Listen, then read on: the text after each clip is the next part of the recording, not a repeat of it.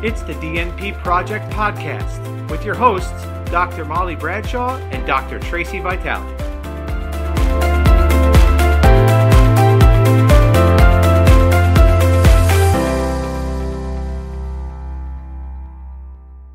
Episode 2, the DNP Project Overview in a nutshell. In this episode, we're talking about the overall idea of the DNP Project in a nutshell, because this is the DNP Project Podcast where we share tips, inspiration, and more. So before we get too far into the podcast, we have to explain what a DNP project is and go through kind of the main idea of the project. So there's 4 fundamental points that we want to make in this episode. So the first thing is the DNP project starts with a problem. It does not start with the intervention. It starts with a problem. And then you have to, number 2, examine what is known.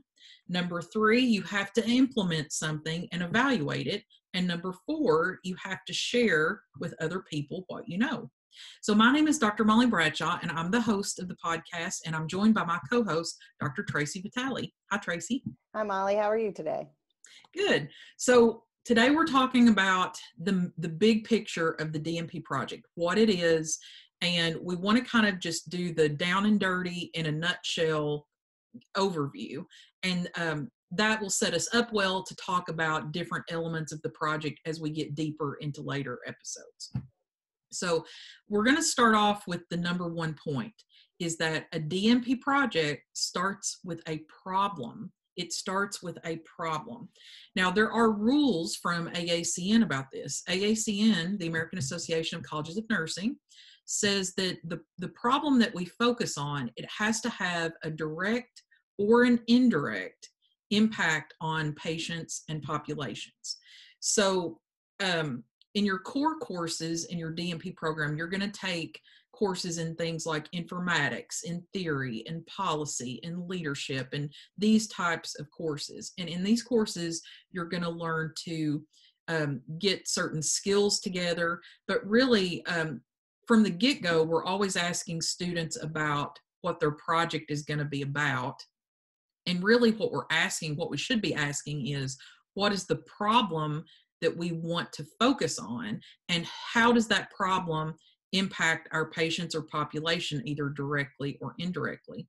So one of the opportunities in these early courses that you're taking is to examine this problem in a lot of different ways and through a lot of different lenses. So for example, if you're focused on diabetes in elderly females or whatever, in your informatics course, you would look at that problem through the lens of IT, health information technology.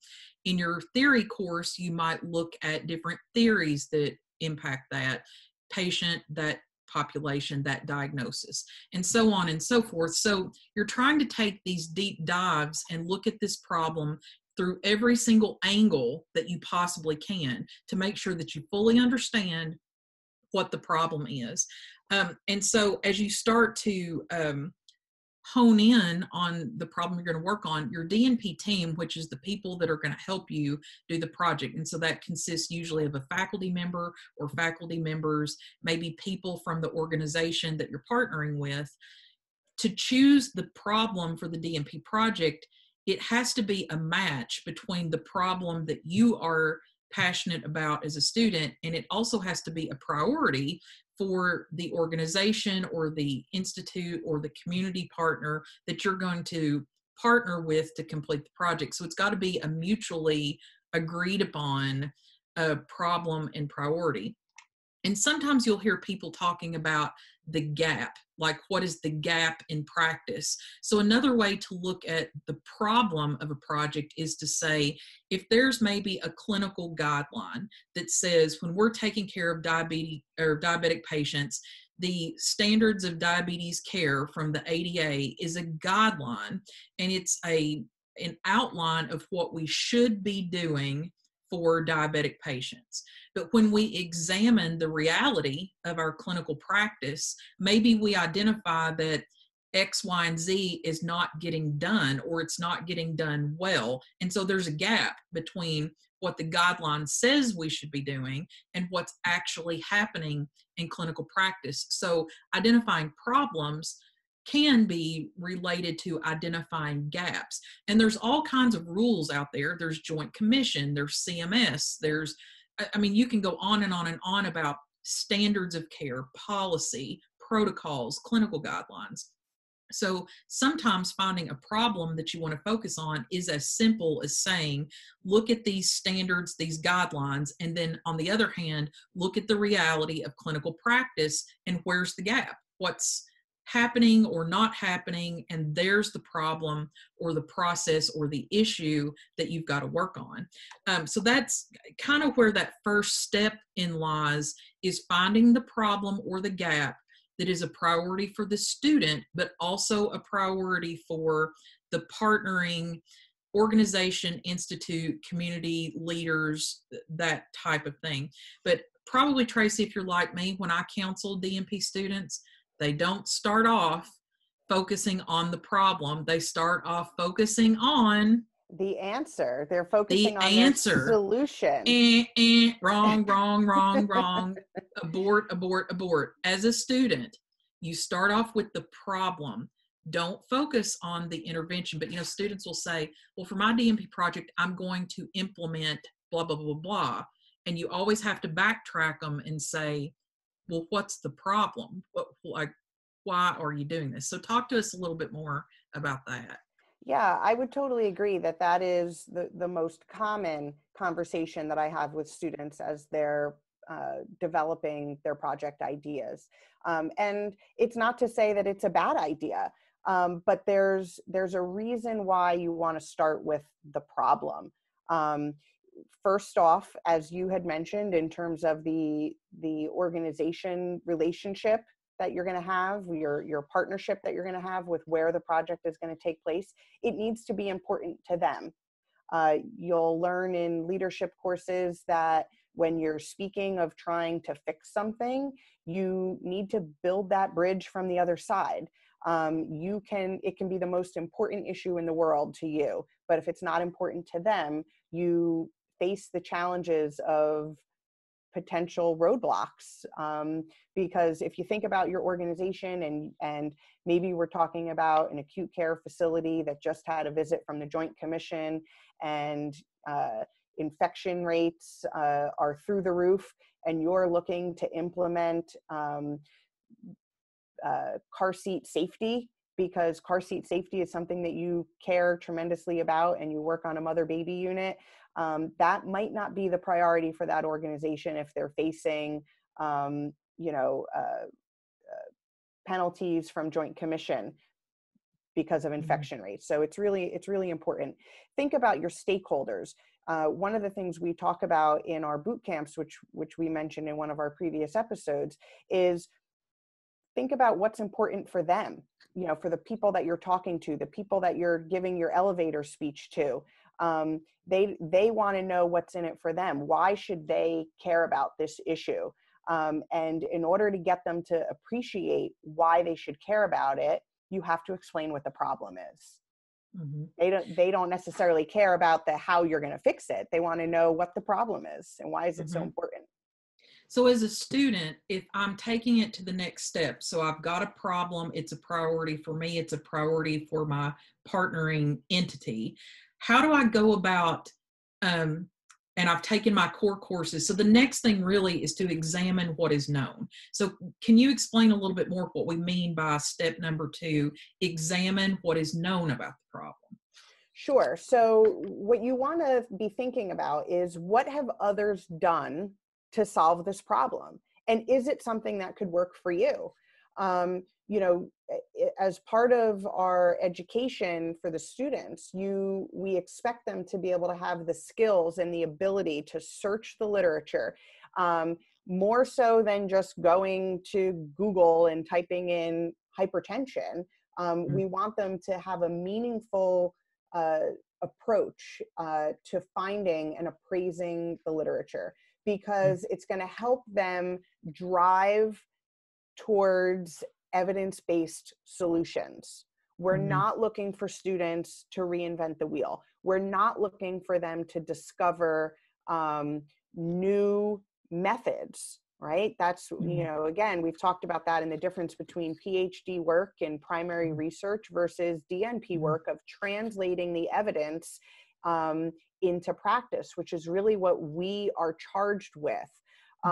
So what is out there?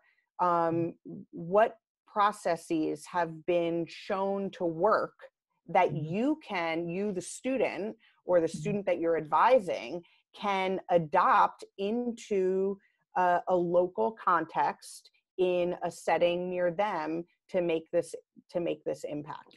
And I want to go out on a limb here and add to that and say, solutions do not have to be limited to healthcare. There is a beautiful thing that can happen in taking process concepts from other disciplines and applying them to healthcare. You know, we read sometimes a lot of it. There's a great book about, you know, the airline industry and the safety practices that we have borrowed from the airline industry and the military, even on how to put teams together, how to have safety, quality, things like that. So I would really push at the doctoral level that searching the literature and searching that, I mean, certainly look in the healthcare literature, but don't limit yourself to that. Be a very broad-minded, and perhaps there is a solution out there to come together. And another important point that I've heard too is there really are no such things as new ideas. It's putting old ideas together in new combinations. And that might be a way to think about bringing concepts over. What is the combination of evidence-based solutions that fits best to your situation, your organization, and things like that? Yeah, I think that along those lines, in terms of looking at the evidence and what's out there and what strategies have worked for others, another component of understanding what is known about the topic or the issue or the practice site is also the understanding of what the needs are. What's the state of the organization? Needs assessment, Yeah, so just as much as it's important to know what the literature says, students need to have an appreciation for an organizational assessment or a needs assessment or an environmental scan to know what's really going on out there. Because, you know, something as simple as, you know, you're looking to do an asthma related project. If there's a hospital down the street that just opened up a brand new asthma clinic, that may pose a threat to your project in some capacity. So it's really important that students when they're examining what is known about an issue, that it's more than just what's in the literature. It's understanding that local impact or influencing factors as well. And in our workbook, we do some exercises with students about that. We even have one that we call cognitive walkthrough, where you're imagining, you know, as a patient that you're moving through a system. So there's a lot of different techniques for that, but that's a really good point. So if we have a problem, we've examined what is known. The next thing is we got to do something about it. So Talk to us about that. Do you have to implement something for a DNP project? Well, AACN says you do.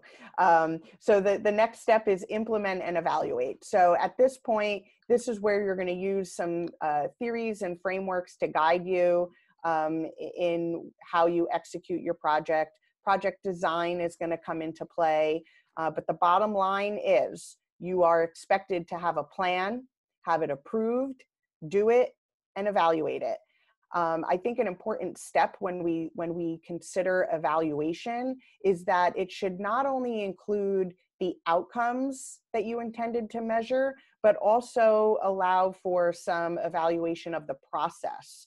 You know, sometimes it may have been a good plan, but a bad execution. And it's the way that it was executed and that needed some improvement.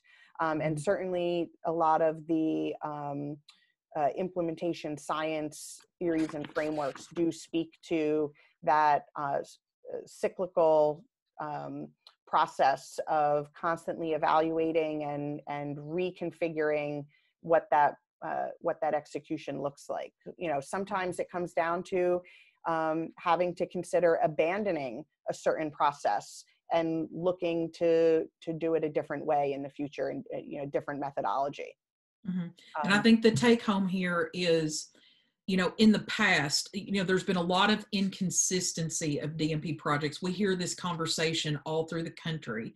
And so what the AACN is trying to push, and we'll talk about their white paper a little bit later in another episode, however, but what we're really trying to push is that a DNP project is not just a recommendation. It's not just this would be good to do kind of thing. We are about evidence-based, changing practice to help the outcomes for the people and populations we serve. So you have to take action. You have to do something and then evaluate if it helped or not and how the process went. But that's a really important point.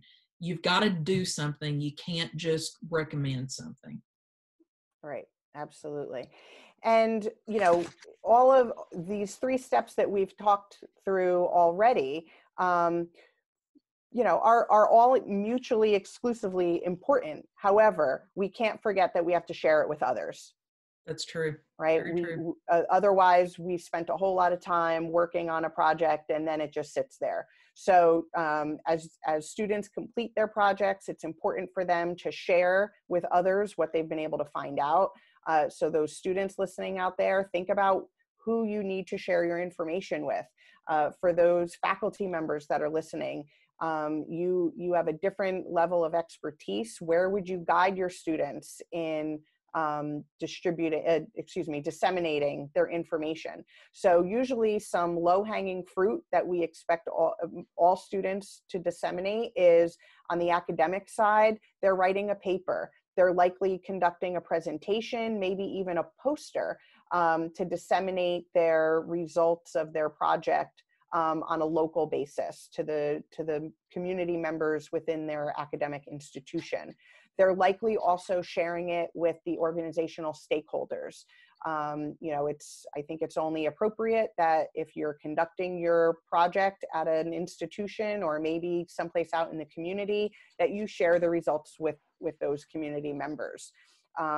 So each of these deliveries is going to require some rearranging and maybe some differing focus on results to best meet the needs of the audience, but certainly an opportunity. I think, Molly, you've got some great ideas for other ways outside of the immediate project stakeholders for how students can share the results of their project.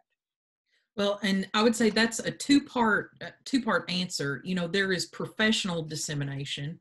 So we would encourage students, to identify a conference, write into a peer-reviewed journal, those type of things. So there's the formal, scholarly, professional type dissemination. But there is also the way we consume our information in this day and age. We consume lots of information through social media. We consume information through YouTube. People who are listening to this podcast are consuming information through a podcast. So when you think of infographics, listicles, webinars, Facebook live events, all of these things are what we would call ticklers. So they are a concise, maybe shortened version to help engage or help grab somebody's attention.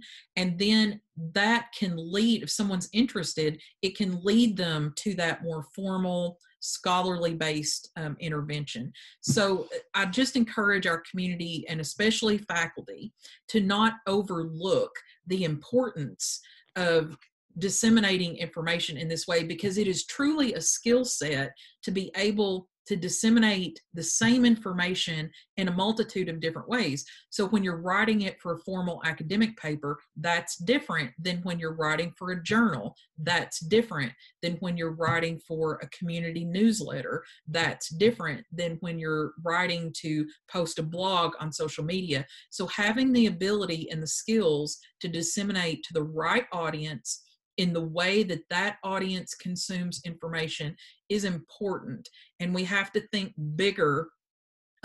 We have to think bigger than some of the traditional ways that we have always disseminated information. So that's just one of my pet peeves about absolutely, and sharing with others. Yeah, and we're seeing more and more evidence and support of those, what we would probably call non-traditional methods of dissemination, come to light, and an increased focus on them. You know, I've recently been involved in a couple of different webinars where there's, you know, very early shifting in thinking about, you know, when you think of faculty members and their requirements for scholarly work and publications and presentations for consideration for reappointment and promotion. I think that we've got some administrations out there that are recognizing that there's just as much impact and maybe potentially more reach for dissemination via blogs and social media based on the analytics that are available. And remember, the key is to tickle and grab interest and then lead an audience to where they can learn more or get additional information. Right. So back to, just to summarize again, for our DNP project, the bottom line is find a problem, examine what is known, implement and evaluate, and share what you find. But let's talk about who gets to set the rules for the DNP project, because the AACN has some recommendations and guidelines for what should go into the project. And I think we're going to talk about that in the next episode, those minimum expectations. But at the end of the day, it is truly the university that gets to decide what goes into a DNP project. So talk to us, are all DNP projects quality improvement? Not at all, not at all. I think some folks, again, depending on where you're at, some folks will say QI projects really, you know, I did that as an undergrad. You know, is that really what a DNP project is supposed to be? I think there's an opportunity for quality improvement to be a DNP project, but we want to make sure that it is at the doctoral level and that it's including that evidence-based practice and allowing students to really integrate the use of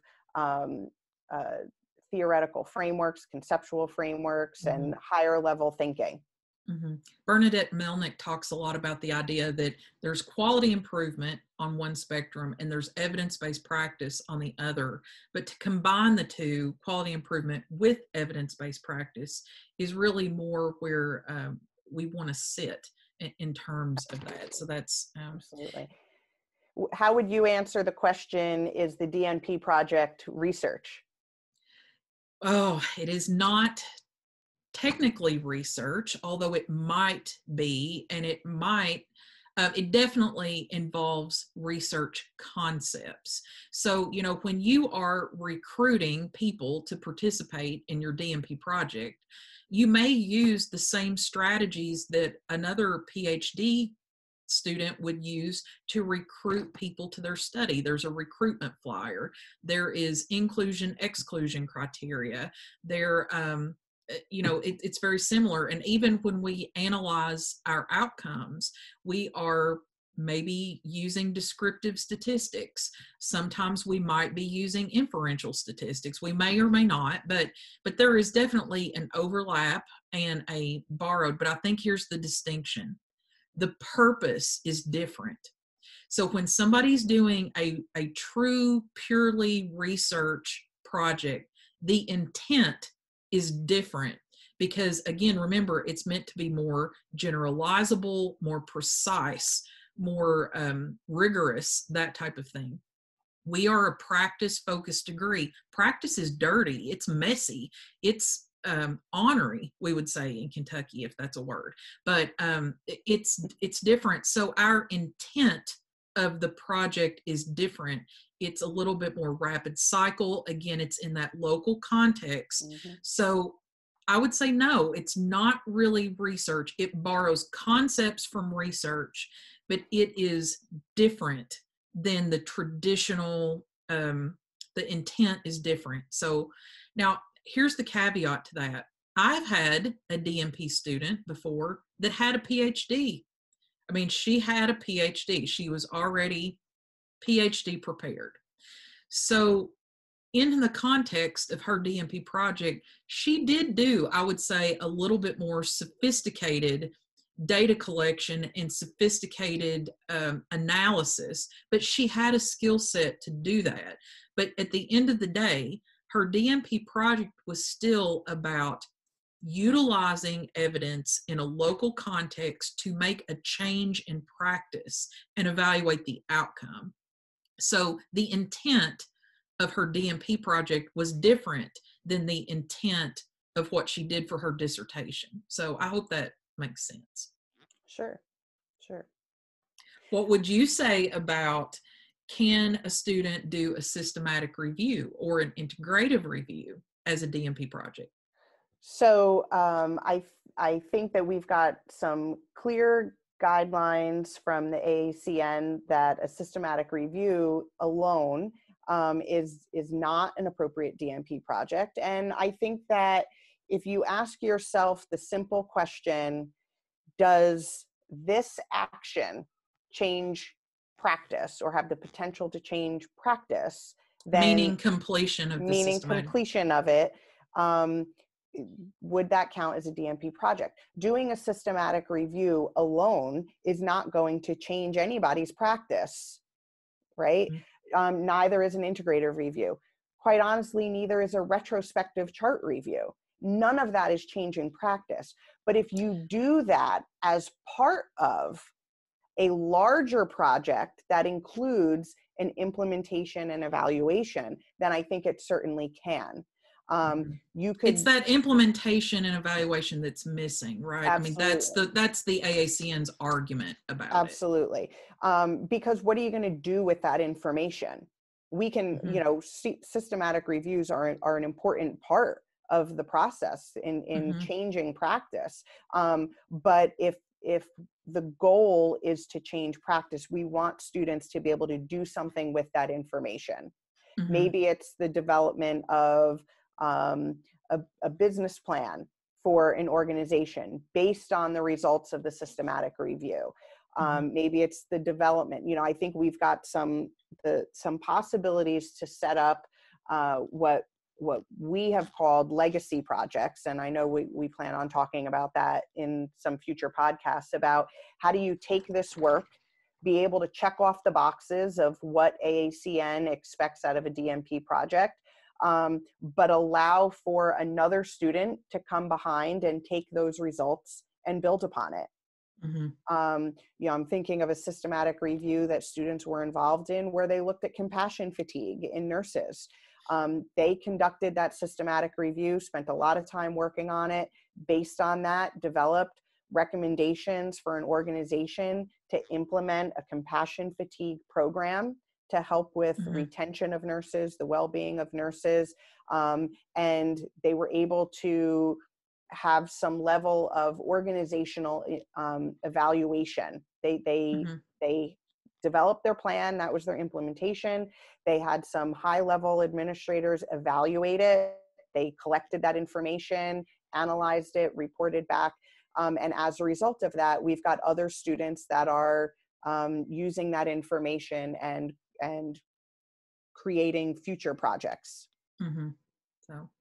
And what about the concept of portfolio?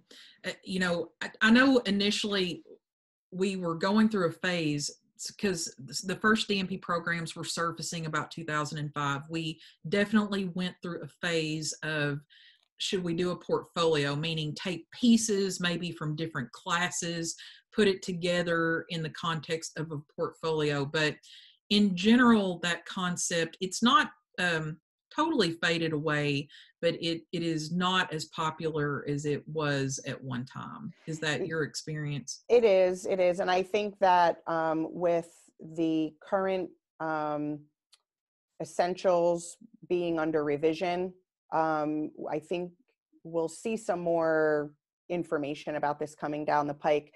I think that in terms of the portfolio, I can certainly appreciate how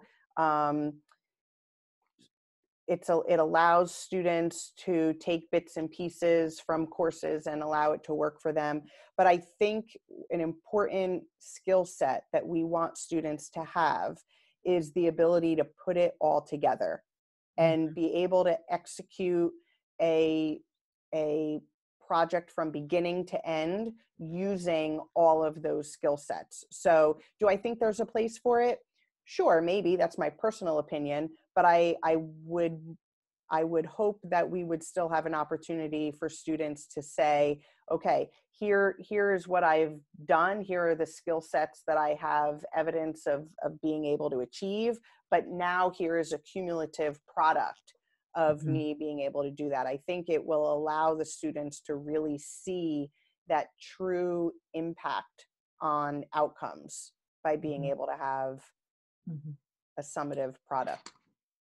Just to kind of, start to bring this conversation to a close a little bit, bottom line, the decision of the nature and composition of a DNP project is up to the school. So students listening, you have got to go back and review your own school's requirements for the DNP project, because it's not one size fits all. We do need flexibility built into projects because the needs in one place are not the same as needs in the others. And I think the COVID-19 pandemic really is starting to highlight this, that we are going to see a shift. And Tracy, I know you and I are always saying the DNP project is a living process because practice is living. It's a morphing thing. Projects and problems of today will not be the same 5 years from now or 10 years from now or 20 years from now. So as faculty, I think we've got to be very, very careful about pigeonholing ourselves into a project has to be this or it has to be that. I like the bigger idea of the bottom line. What do I want a student to be able to do? I want them to know how to find problems that are meaningful and relevant in clinical practice. I want them to be able to examine what is known. I want them to do something about it. And I want them to evaluate if it helped or not, and if the process worked or not, and to share with others what they know. If my student can do those 4 things at the end of the day, then I'll be happy as a DNP educator. So, absolutely. And I don't know, that sounds simple, but it sounds kind of simple, but that's what we're trying to do. So, yeah. And we've got some examples that we've talked about in our workbook that'll help students throughout their journey. So check out our available workbook on Springer Publishing. Hopefully students will be able to help get themselves on track in starting this project from the beginning with identifying what. And that's the DNP Project Workbook, a step-by-step process for success. Do you want to hold that up so people can see that? Oh, yeah. If you're on the YouTube video or if you're on the YouTube channel, there you go. That's the cover. That's the one you want to get. So. All right. So Molly, what's coming up in our next episode? In the next episode, we are going to talk about the minimum expectations of a DNP project as outlined by AACN. So we've given you the big picture here of the project, and we're going to next give you what the AACN says specifically about these. So join us in the next episode. That's great. And if you're looking to find us, check us out on Twitter at DNP Success, also on Instagram at DNP Success. You can reach out to us via our email address, dnpsuccess@gmail.com. Check us out on our YouTube channel, search for DNP Success and subscribe. And if you like our episodes, share it, like it, send some comments, let us know how we can continue to support you and get you information that you're looking for. Thanks a lot. Thanks a lot. You've been listening to Dr. Molly Bradshaw and Dr. Tracy Vitale on the DNP Project Podcast. Check out the DNP Project YouTube channel at DNP Success on YouTube.